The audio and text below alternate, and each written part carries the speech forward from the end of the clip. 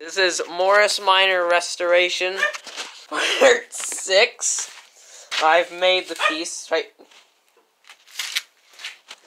It was a dog. It was not the dog! Anyway, I've made the piece, and it's very, very nice. It's threaded and everything, and it's in the hole. And I have to push the piston out using the hydraulic pump with hydraulic oil. I think I may have to replace this inside of it, though.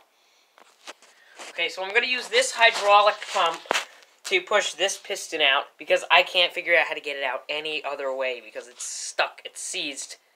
And the piston's only like half an inch long, so you can't get it out with a screwdriver easily. That's why I made my adapter, so I can hook this to the cylinder right here, so I can push it out and hopefully get my car's brakes to work.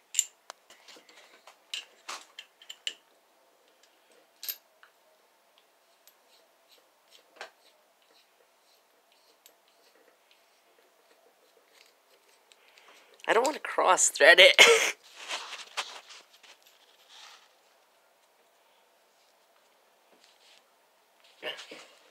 That's tight. Do you have a circular wrench?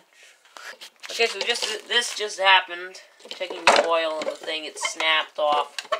Oh, it's going. Oh, it does have oil. Right in it. down there. Oh, there it goes. It's out. It's out.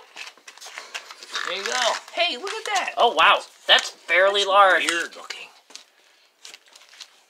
Looks How like is that possible? Looks like an animal giving birth. How is that possible? Okay, I'm gonna pull it out. I don't know. Everything with this car is That's wacky. That's it. That's what you needed to do. Okay, so this is the part I made for it. This is a standard pipe thread, 1/4 inch NPT. This is custom. This is 3/8, 20 threads per inch. And it fits in this, which I believe had a banjo fitting in it before. And it pumps hydraulic fluid in through a small hole that goes through. That's how that works. And it did work. Here's the strangest brake cylinder ever. If you need a drawing of that, here's a crude drawing right here. Again, sorry about the nighttime. I'm going to show you the thing I fitted to the car that I actually found in the trunk. I'm filming all these videos at like 10 o'clock at night, which is weird. Okay, so going into the garage, that has my Morris 1000 Minor in it. Let's open the door. There is my baby. Okay, so I want to show you the thing that I fitted today. Took me forever to find.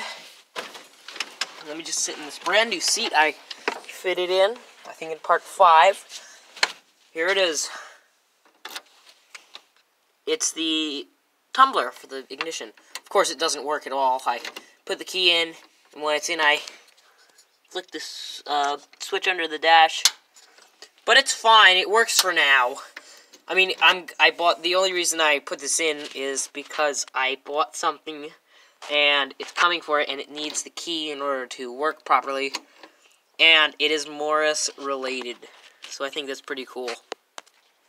Okay, and that was part 6 of my Morris Minor Restoration series. But I got something for you to do with the viewers of this video. I want you to go down in the comments section and tell me exactly if the brakes of the Morris Minors are bad brakes. They don't stop at all, but because this thing doesn't stop right now, the brakes are not connected. But I want you Morris Minor people in the comment section, because I'm sure most of you viewers have Morris Minors yourselves. I want you to tell me if the brakes are okay on them. If they stop okay, or if they stop really nice, or if they stop barely. But I think they'll stop okay. I love this little car. So, thanks for watching.